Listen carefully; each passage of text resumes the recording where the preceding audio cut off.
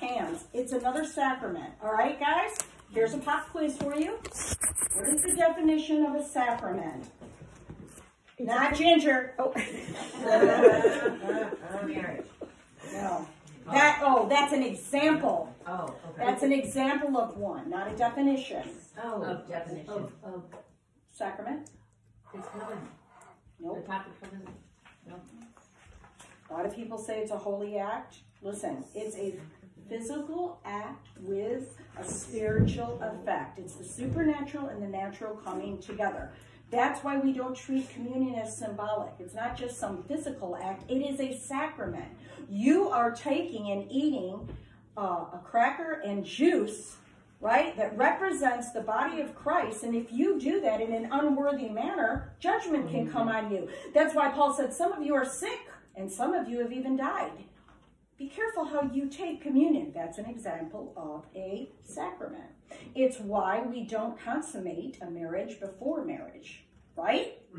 Because consummation is a physical act with a spiritual effect. What else? What's another example of a sacrament? Water baptism. The Lord doesn't want you to just do something and get all wet in front of everybody else for the sake of getting wet, right? There is a physical act that you are walking into by faith, and a spiritual effect is taking place in those waters. Spiritual surgery is being performed on you, and you're rising up as a new person. The enemy is being cut off from you. It's a physical act with a spiritual effect, right? Okay, same with laying on of hands. Laying on of hands is a physical act with a spiritual effect. But what's used in this case, your hands. We talked about the history, the hands of God. We talked last week about when a sacrifice was made for sin. Remember when he got the little animal out and I laid hands? Oh, yeah. And through a person's hands in the Old Testament, they laid the hands on the animal's head and confessed their what? Sins. They said, I am wrong in this. And God said that the sins of the man or the woman was placed upon the innocent animal's head and was imputed to him. The sins were imputed to the animal. Now that animal was once innocent, has now become what? Guilty in your place. And therefore, the wages of sin is death. The animal must die. Look, the blood is shed of the animal. He's paid your penalty, right? And the blood has covered. So now God can look at you. That's Old Testament. Did Jesus' blood cover your sins? Yes. No. Took him away. Jesus' blood was not to be compared to ever as an animal's blood. Jesus' blood was so powerful, it didn't just cover up your sin. Let me just use this real quick. If this represented your sin, this green jar in the Old Testament, the animal shed, it covered so God didn't have to see your sin.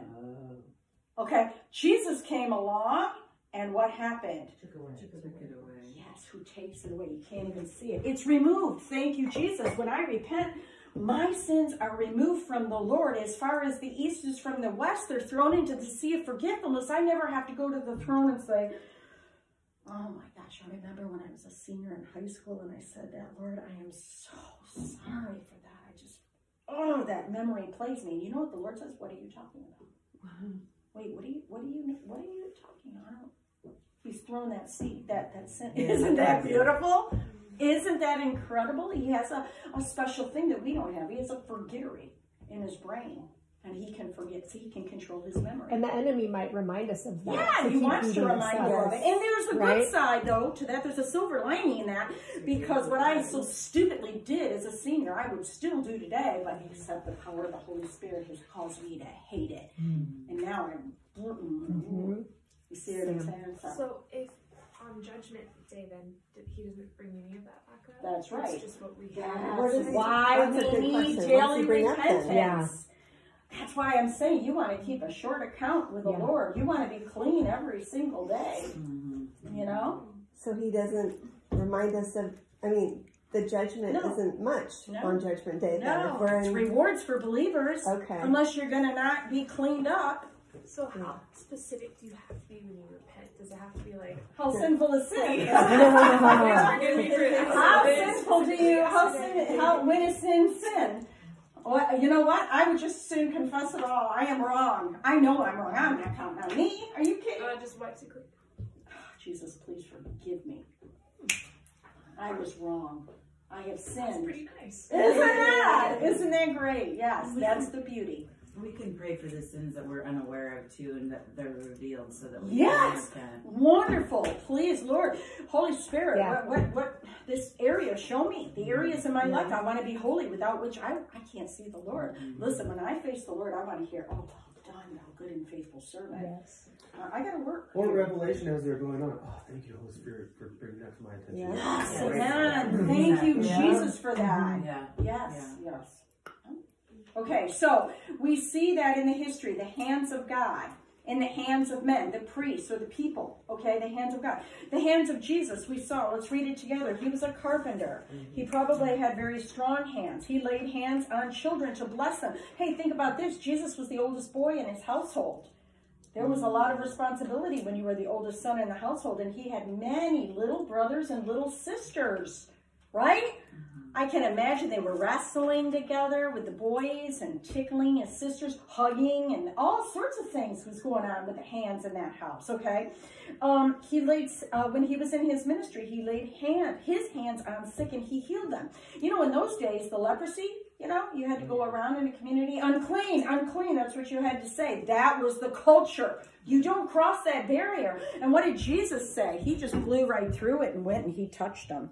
He went right through. And isn't that the culture we're living in today? 6 feet apart. Yeah. Yes. Yeah. Stay apart, stay apart, stay apart. Where's your mouth? It's all the demonic. No, we're going to blow right through that. Yeah. Right? Okay. He took a few loaves and fish in his hand. What did he do? He divided it with his hands. And then what happened? It multiplied in his hands. He picked up the cross with his hands. Oh, Lord. Thank you for that. He allowed his hands to be taken. After all he did with his hands was so much good, he surrendered his hands over to man so that they could put nails in it and mutilate his body. And then he said, Father, into your hands I commit my spirit. Isn't that funny that he said, into your hands, Father? Hands are really important, right? All right. The hands of man. Okay. Let me see. All right. As we read in the New Testament, it says of those who were filled with Holy Spirit power that they believed that their hands were the hands of Jesus, therefore the hands of God. All right? And so that's how our hands get linked up with God, right? It's by receiving Holy Spirit. And now our hands become very, very important, okay? The apostles in the early church did many miracles through the laying out of hands. They impart baptism and Holy Spirit to fellow believers. They set people into leadership through the laying on of hands. They worshipped with their hands. It was beautiful. Let's see what, let's go to that page 2, the responsibility. As believers now, okay, we are given authority with our hands. These hands as believers. Now, are they going to do common things today? Are they going to be used while you take a shower to wash your body? Yeah, that's common. That's not profane, okay? Any of your hygiene performances are not a profanity, okay? Murder is, and other things would be, but that's common. And our hands are going to be used to make a meal today. Those are wonderful common things. But man, these hands as believers are also separated out to be used with the hands of Jesus in them, to have authority with them. But this only by the direction of the Lord. Be very careful with your hands. What does Timothy say there? Look at that. It says, Paul says to Timothy, do not lay hands on anyone hastily. Don't be quick to do that. Oh my gosh, yeah, let's just lay hands on this person. Oh, let's just lay hands on this. Whoa, whoa, whoa, whoa, whoa, whoa, whoa. Be careful. What if you're laying hands on somebody who's in sin? Ooh. Right? You got to come in and pray for my person. My friend, you know, she's really, really sick. Just lay hands on her, please. Whoa. We got to get some things right here. These are the hands of God and the hands of man. So what does it say? Do not lay hands on anyone hastily, nor you share in other people's sins, or keep yourself pure. What if you're sitting there and you know all of this stuff and a friend comes up, they just feel like they need to lay hands and they just want to impart a word to you. Do you know them? No. What if they're in sin? You going to let them lay hands on you? Are you in relationship with them? Right? Guys, be very careful. This is emphasis on the local body of Christ and why we need to be in relationship and studying the word together. Yes. So I see that being done a lot in church. Too much. Too much? Okay. Wait, let me qualify that. There's a way to do it. There isn't a limit on laying on of hands. There's a way in which we lay on of hands. And that's it. Not hastily, not if you're in sin or the other person's in sin, and only by the direction of God. So it's not about the number of times that you're seeing it done. It's whether it's being done properly with these principles in mind. Do you know what I'm saying? So I don't want you to get hooked up on a number. I want you to get hooked up on the principle of doing it correctly. But I mean, like when someone's being prayed on at church and say the pastor says, everybody put your hands on them. Yeah. Is that? You know what? What does that say to you? You read it. It says, don't be hasty to lay hands on. What if there are people in there that are unbelievers now laying hands on you? You see what I'm saying? You gotta be careful. Yes. What about, like, you have family members, even though you know they're not, their life isn't together, they're not serving the Lord or whatever, to want to pray a blessing over them, is that? And they're not believers? Yes. What's the greatest blessing you could give them? Jesus. There you go. Okay. Don't get caught up in blessings of financial and health and this, that, and the other. The greatest blessing that we as people can give. The Word became flesh and dwelt with man in spirit and with grace and truth. We do the works of Jesus. We speak truth into people. So what do you do in that Yeah. situation? Let's just say, Yeah. I'm going, I'm sorry. I Yeah. can't create How do we for do you this? No, because- you're gonna, okay, so this is why you need baptism in Holy Spirit, because look what it says. Because you need to be directed by God on this. You're going to have Holy Spirit direction on this, okay? Don't be so quick to just do whatever that person wants. What is the Holy Spirit telling you to pray for that person? Do you know what I mean? Does that person know the Lord? Let's talk about that. Does that person not know the Lord and really want a healing? Yeah, I really do want to be healed. Well, I'm going to pray to my God for you. But if you are raised up into healing, what are you going to do about it? Are you willing then to look at some things differently? We can pray for signs and miracles and wonders. They follow us. We don't follow signs and wonders. They follow us. We can pray that somebody is healed and raised up. That's the perfect situation to be able to say, I prayed for you. And his name is Jesus and he healed you. I know, I can't believe it. I'm so thankful. What are you going to do about that? Let's talk now. You received a miracle. Who did that miracle come from? A rock that you carry in your purse? That little crystal healing bracelet? Or you see what I'm saying? Use the Holy Spirit. Don't say, I'm giving you a guidance of this is why we need to be in relationship with Holy Spirit every single day. That's why Jesus was praying so much. He saw what his Father wanted him to do each and every day. You're going to have to pray, Lord, I'm your hands and feet and your mouth right now in Ventura and where I go. I need to know what you want me to do and give me that direction when it comes about. I'm just trying to get into you. Be careful. Be careful. Look at your hands, guys. Look at them. Be careful with them. Yes. Okay, I'm going to try to make this make sense, but the disciples were sent out 2 by 2. Like, there's an accountability and a responsibility to all of this, Yes. right? Yes. So to go back to the apostles, when it said did many miracles through the laying on of hands, and then the third one down says set people in leadership through that. So there's obviously like a teaching component that goes along with this because they're pouring into these guys, right? So they did. How does that happen and you see now? And then don't lay hands on anyone hastily, nor share in other people's sins. Like, how do we refine that? Like back then, like how did the apostles do, like, how did the we leading learn? of the Holy Spirit, and they were very much involved with their local church. They knew the sheep that were there. They saw the sheep that the Holy Spirit had separated on some of them to raise them up into leadership positions. They worked with them, they knew them, they laid hands on them, they set them into position. We see that in certain churches where the elders come and they lay hands on people, they set them into a position.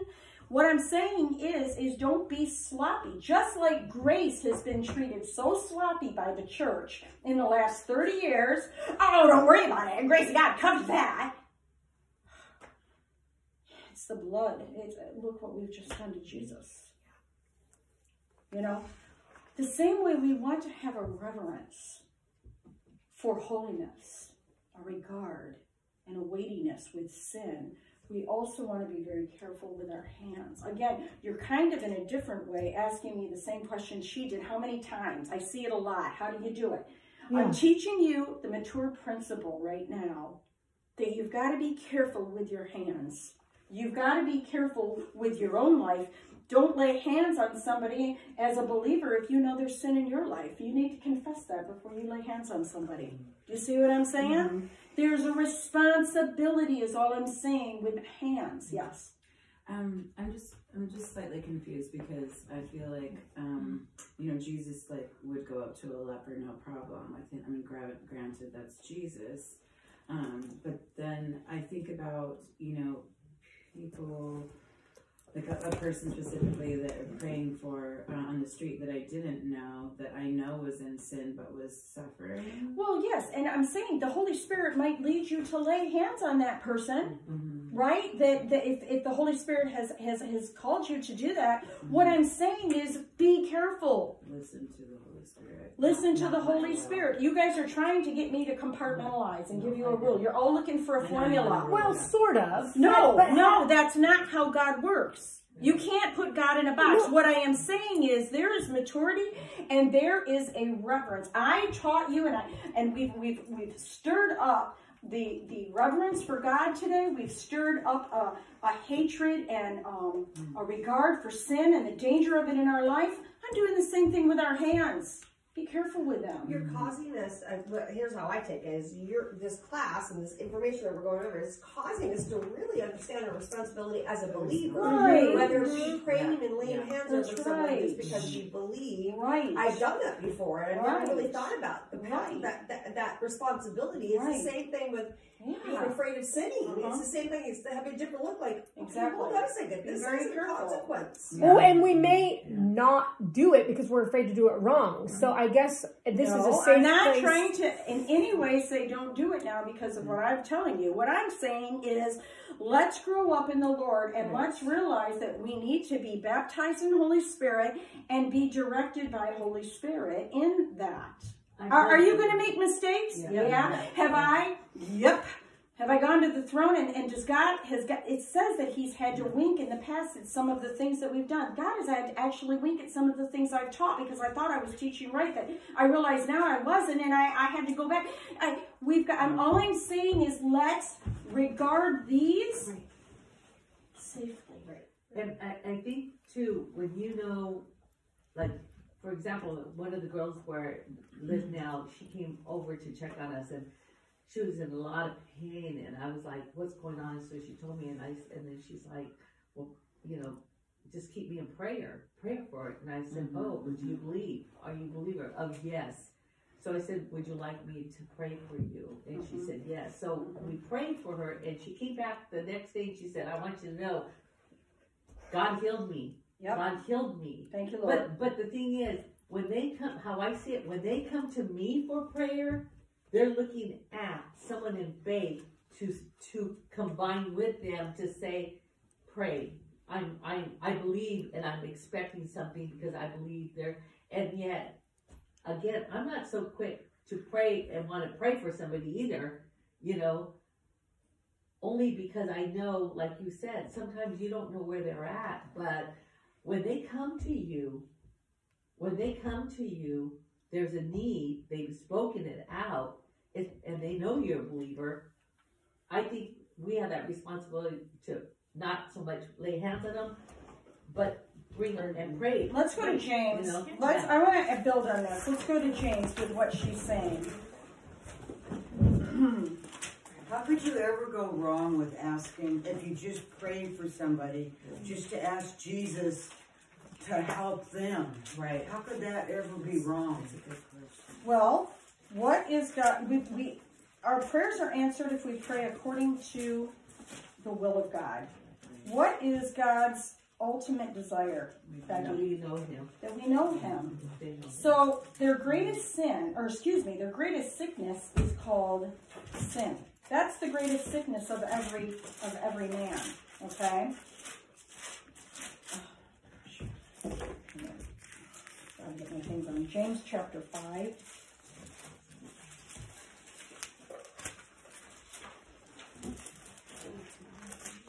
James 5. All right.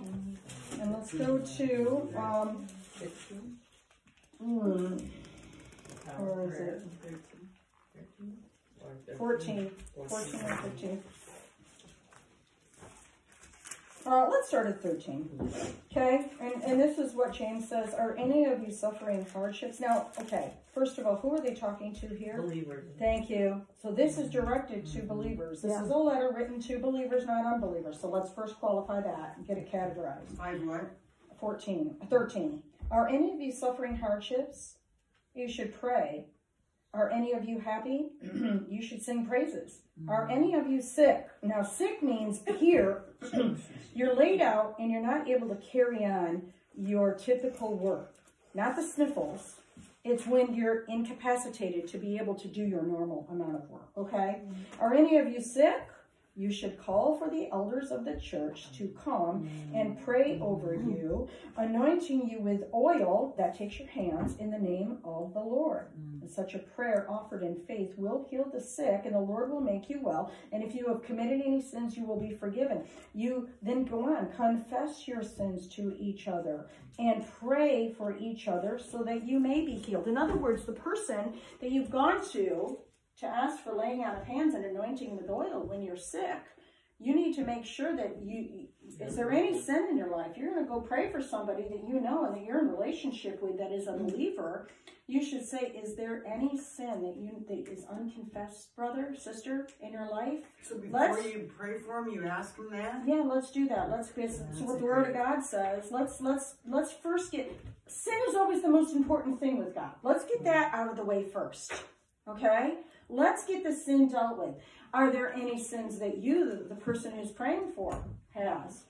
Against them, against God, whatever. Then let's get that done. Let's first, before we present our needs to God, let's get a clear channel. Because sin blocks. Sin, you can't get miracles when there's blockage. Okay? Yes. I'm sorry to interrupt you because you're on a roll, but I'm just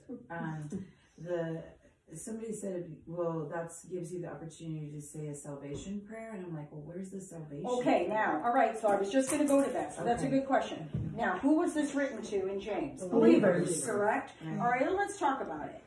We know the theory behind it, right? Now, can God give an unbeliever a miracle? Yes. Absolutely, because that's one reason we pray for miracles.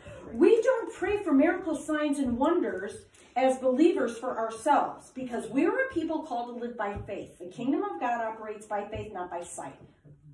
So we do pray for miracles for unbelievers, so that what? So that they might come. But what a great opportunity if somebody asks you, a believer, to pray for them and to lay hands. Boy, that just, I have all sorts of questions coming up in me. Why do you think that I have something that could help you? Did you see all the open doors that you could start saying? And why do you think why should I lay my hands on you? What is it? Do you just want to be raised up from the bed so that you can continue on in sin? It's an awesome moment for evangelizing the gospel of God. It's wonderful.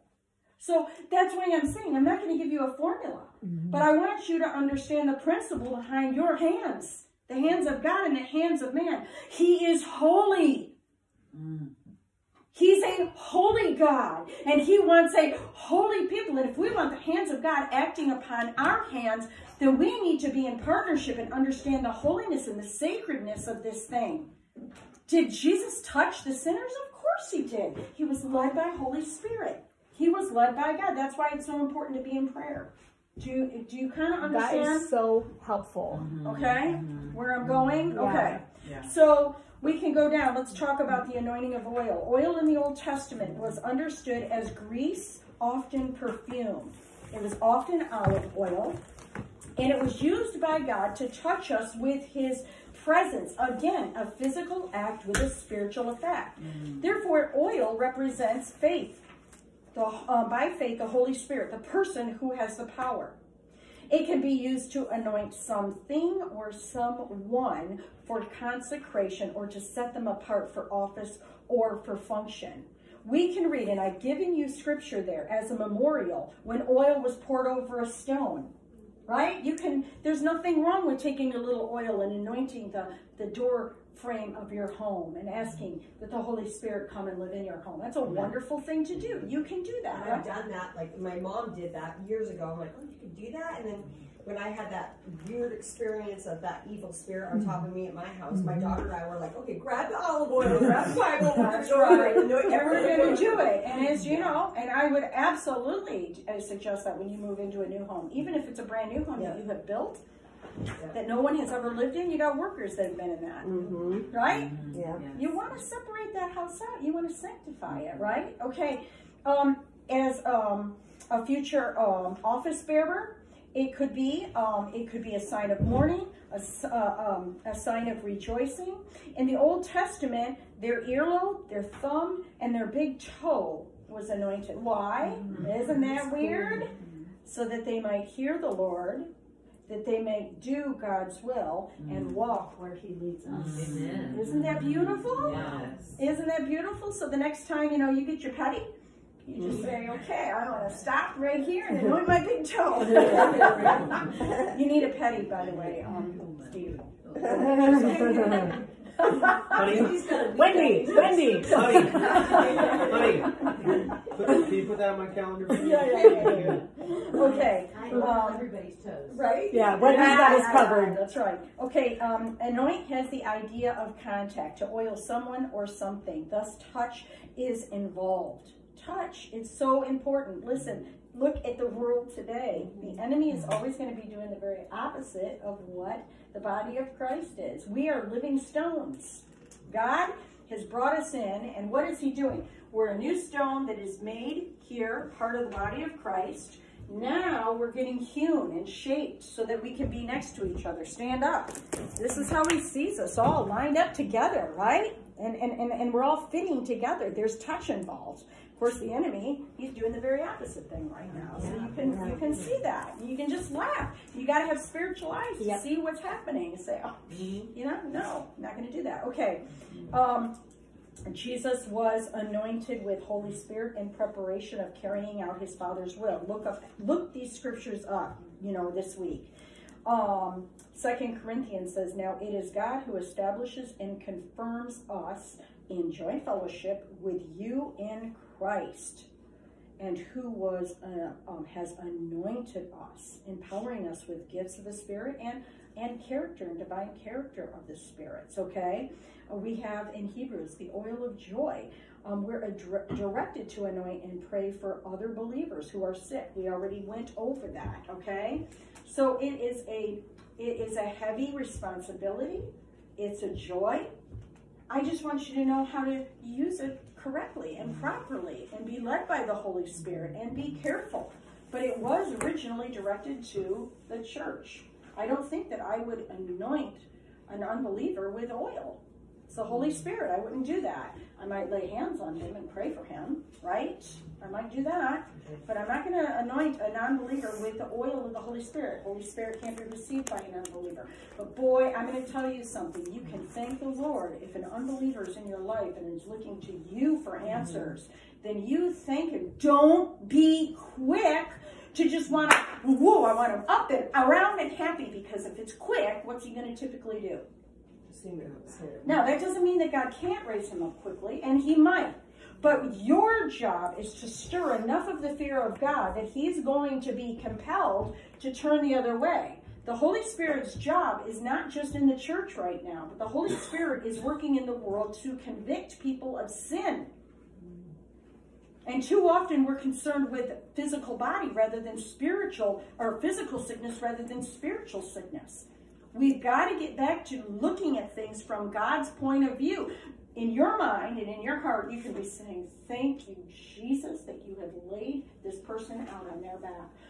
Oh, just pray for him that he's able to get up. No, I pray that God keeps him there, honestly, until he is convicted enough of his sin to say, I've changed my mind about God and about me. That's how I pray. I pray for family members right now. Lord, do whatever it takes. Amen. Put them on their back, Lord. Put them on their back. Amen. So they might pause and look up. Okay? Man, God struck Nebuchadnezzar with insanity and allowed him to crawl around on all fours like a beast. He sent insanity upon a man. You know why? That was his mercy. Nebuchadnezzar deserved judgment. Nebuchadnezzar deserved to just be knocked out of the earth, period. God didn't do it that way. God said, no, I'll put you on all fours for 7 years until you're able to see some things differently. Thank you, Jesus, for his mercy. Right? Yes. Will you touch on, last night you said that God won't take away our ability to pray.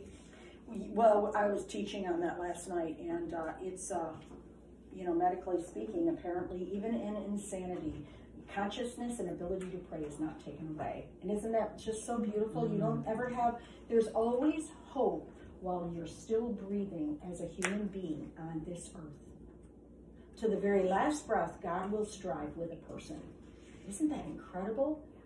We deserve judgment. We deserve hell. That's what we deserve. Nebuchadnezzar was a dictator. He was a tyrant. He was a terrible, terrible, terrible man. He mutilated a wonderful man, a holy man named Daniel. He castrated that man as a young man. And Daniel was a holy man of God, along with Shadrach, Meshach, and Abednego. But God cared enough about Nebuchadnezzar, that tyrant, to go after him for years. And for over 30 years, he struggled with that man until finally he sent insanity on the man. And that man, at the end of 7 years, looked up. And you know what? He changed his mind. That was God's mercy. Did Nebuchadnezzar deserve the judgment that he got? Yeah, he deserved even more than that. But God did it in his mercy. Listen, we live in tension as Christians. We have a new Holy Spirit inside us. We've got old outsides hanging on us. We got a dead body hanging on our new insides. That creates tension. We want to do what's right. We do what is wrong often. There's this tension that only a believer has. But guess what? The Lord lives the same way right now. He is a just God. First, he is just. And he will put forth his justice. He must judge, otherwise he wouldn't be a good God. But he longs to give mercy. But he only gives mercy if asked for mercy. And so in his judgment, he warns us that things are coming and gives you time to repent. He gives you time to look up. What a God we serve. So don't go rushing into a non-believer and try to take all their pain away. There's too much of that in this prosperity gospel church. We just got to take that pain away. God wants you to be happy. No, he doesn't. God wants you to be holy. Amen? Amen. Let's pray. Lord, thank you,